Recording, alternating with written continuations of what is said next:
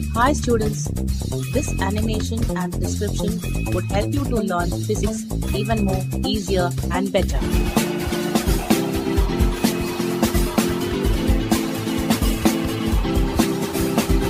So please do watch it and enjoy learning physics.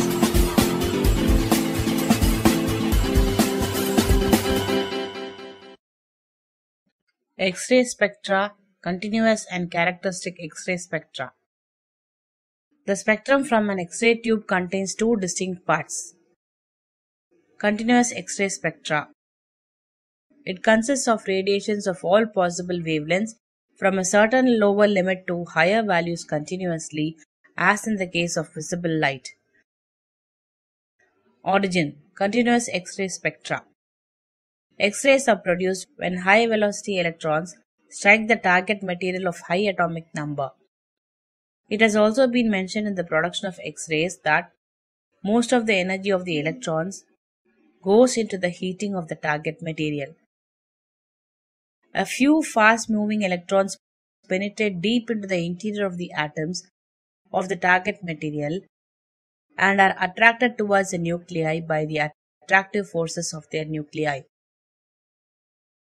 Due to these forces, the electrons get deflected from their original path.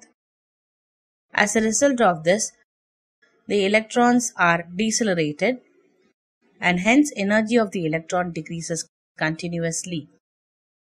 This loss of energy during retardation is given off in the form of X-rays of continuously varying wavelength.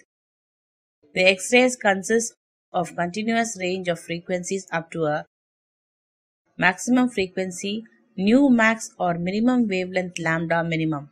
This is called as continuous X-rays. The minimum wavelength depends on the anode voltage.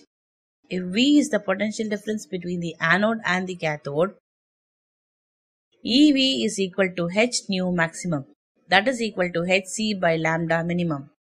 Since mu is equal to c by lambda, the minimum wavelength of the given radiation is lambda minimum is equal to hc by EV, where h is Planck's constant, c is the velocity of light, and E the charge of electron. Substituting the known values in the above equation, lambda minimum is equal to 6.626 into 10 raised to minus 34 into 3 into 10 raised to 8, the whole divided by 1.6 into 10 raised to minus 19 into V. That is equal to 12,400 divided by V angstrom. For the given operating voltage, the minimum wavelength is same for all metals. Thank you for watching. Please subscribe this channel for more videos.